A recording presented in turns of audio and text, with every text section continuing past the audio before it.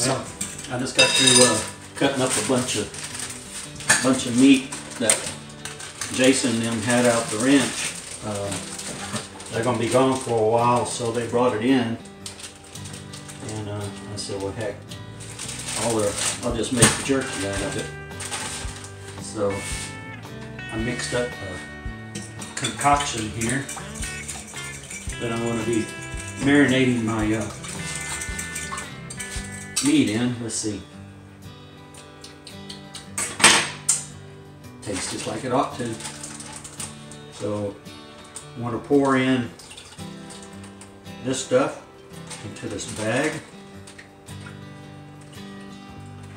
Oh yeah.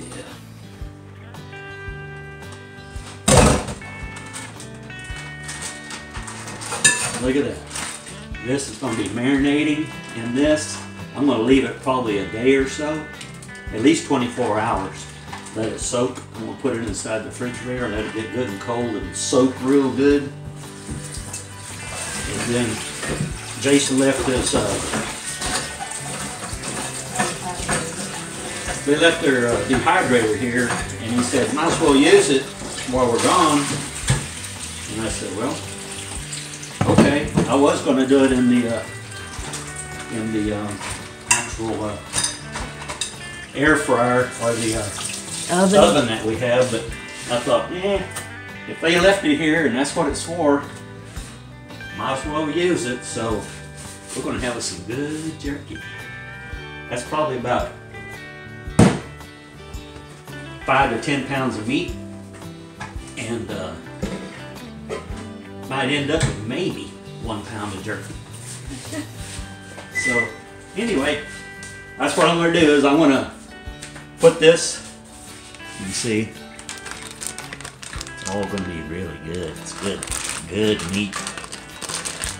I cut my meat with the grain, not against the grain, because I don't like my jerky tender and it just falls apart when I eat it. I like to chew on it, and gnaw on it, and I get mine. I'm going to put a bunch of black pepper on here and maybe some red pepper flakes when I put it in the dehydrator, so that it'll be cooked on there real good. I put some pepper flakes in here, so it all has some good flavor. But yeah, I'm going to put this inside the refrigerator for a good 24 hours, and then we'll break out that dehydrator and get after it. So I'll talk to you a little later, and we'll see what happens. Well, what I'm going to do right now, this meat has been marinating a good 24 hours. What I'm going to start doing is I'm going to lay out a little bit on the some wax paper or some freezer paper here, and just let it sit for a little bit, and then I can go ahead and dust it with some pepper, ground pepper, and I have, that, I guess it's a light granular, it's not big grains of pepper, it's that fine pepper. I want to kind of coat them a little bit in it so that they also give a little bite, because some of that bigger pepper will start falling off, and of course very good to get at the bottom of the thing too and eat that. But yeah, I coat them a little bit with the pepper, finer pepper, a little bit of pepper flakes, things like that. Be good. So let's keep getting this stuff out. Probably ought to just pour it into well, I'm going to use a colander. Move some of these dirty dishes. I guess I should have done that before, but hey, I think the dishwasher was full, that's why I didn't do it. Anyway, I'm going to pour this down in here, and it'll start getting some of that sauce to drain off of them, so they won't be so wet. then when I lay them out over here, it drains off a little bit, it'll be a lot better. That way I can just lay the pieces out and do it quicker and dust them. Because I don't want this to take all day. I'm ready to eat this stuff. I think it's going to be pretty good. Jason likes those little tiny thin pieces where they're almost crunchy. But I mean, I like it okay too, but I tell you what, you get you a good piece of jerky that you can sit there and whittle on for 30 minutes to an hour on one piece. That's the kind of jerky I'm talking about. So, what I'm going to do is probably get the first tray going, at least on there. But, I love it. Here we go. Black pepper. Yeah.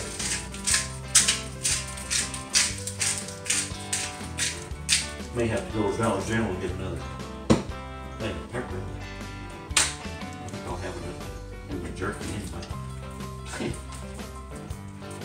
Mom would have to figure something else out if she cooks. Yeah.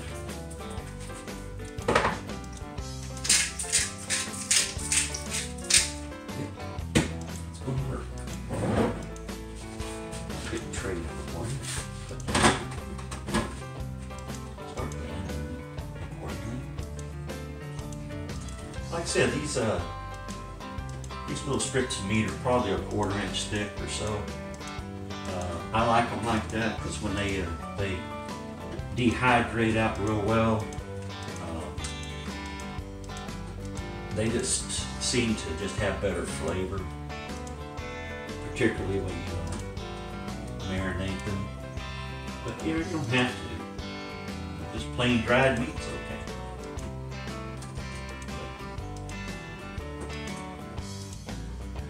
I've never used this dehydrator. I had one of those old dehydrators you bought back in the 70s. I think it was called a Ronson or something like that. And I used to wear that thing out, and we'd go on a trip. I'd make a big old brown paper bag full of them, and they're good and hot. You know, the kids, they'd all tear up and everything when they'd eat them, but they couldn't stop. They just kept chewing them and getting more and more and more. So that's what we would take on trips. And they would munch on while we were riding.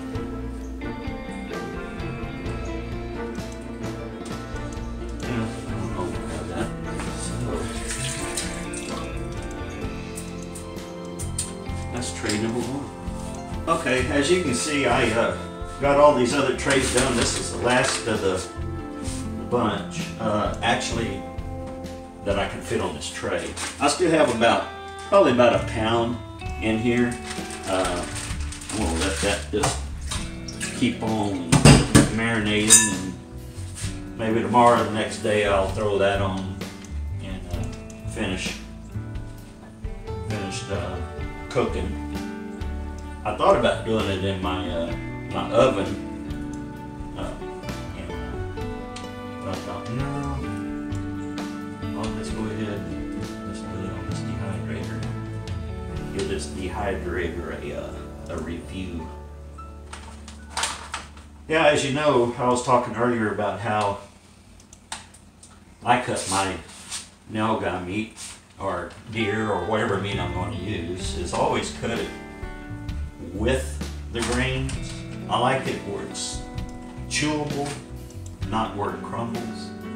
So, you know, to each his own, but that's the way I do mine. And old Jason, he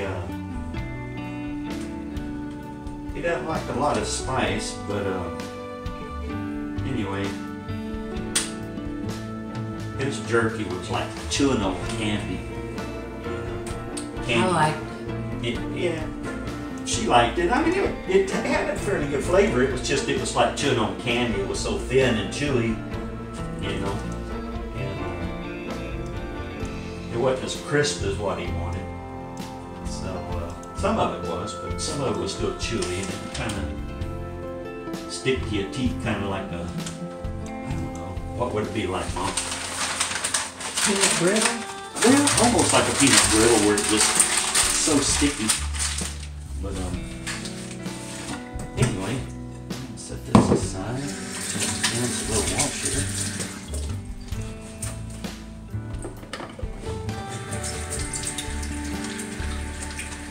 Those little Runson dehydrators, you just plug it in and it's going. You don't have any setting. This one does. So, go ahead and make the lid for this thing.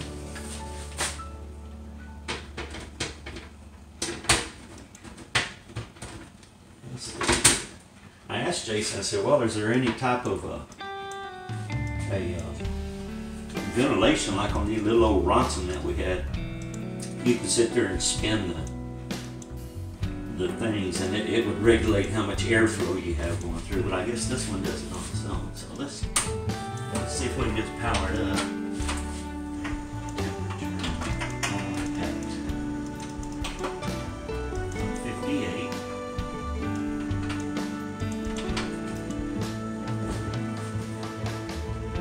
Okay, there we go. I guess that's figuring it out. Dummy me. So, it's 158 degrees, and it's going to dehydrate for 12 hours. And it's counting down. Okay. Well, I was doubting myself, so what did I do? The unmanly thing. I went and got the directions.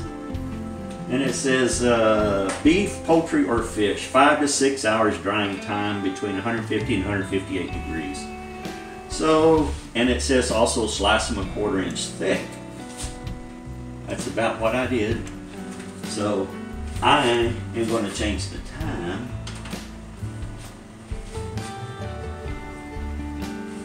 See if it starts counting down. There we go. That's going to be for 6 hours.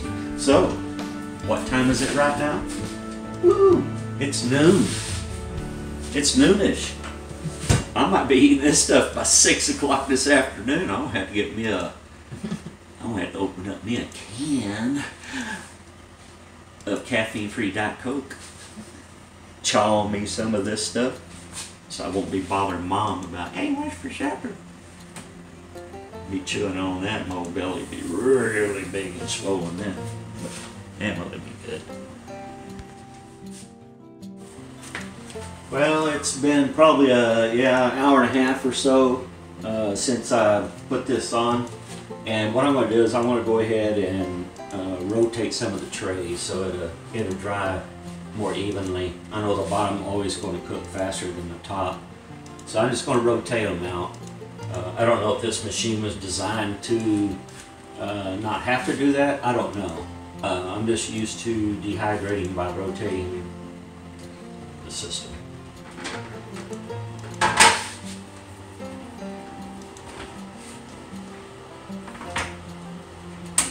Well, before I was rudely interrupted by my camera running out of room, I was moving the trays around, rotating them out. As you can see, these are already starting to dehydrate very well. So I'm going to move them to the top.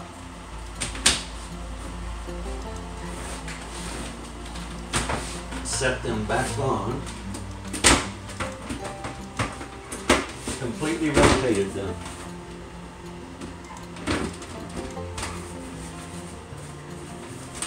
There we go. Completely rotated them. All these other ones that are up here that are, oh wee, those are going to be good.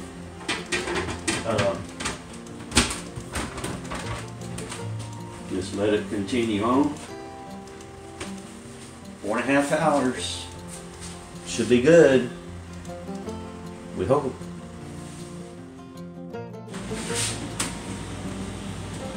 Well, as you can see, I down to, got the other meat that was in the refrigerator and finished it and put it in here. It's finishing up. It was just about 2 trays left.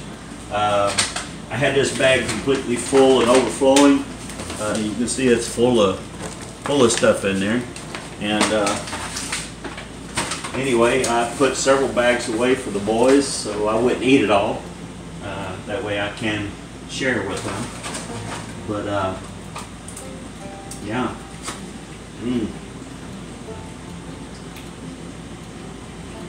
That's some jerky there. I had some earlier. I know I chewed on that thing for 45 minutes or so. You know, it just keeps chewing. It's so good.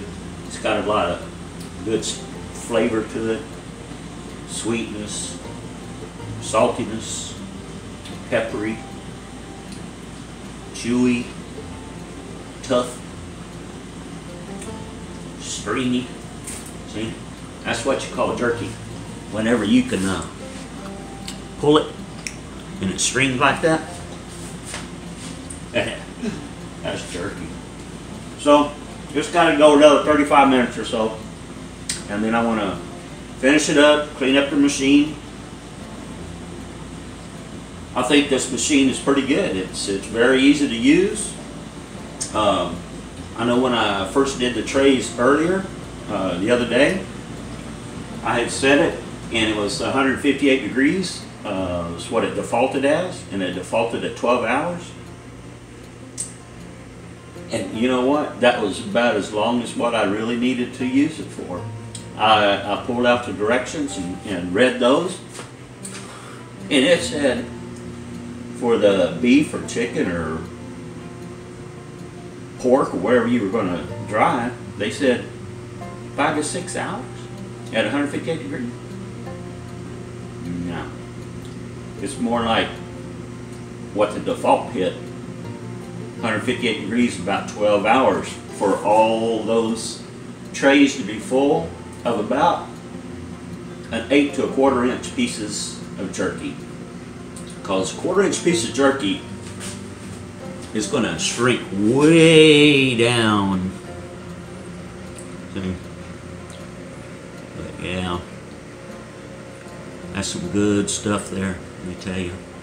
It's got pepper on it, it's got pepper flakes in it, got pepper embedded in it.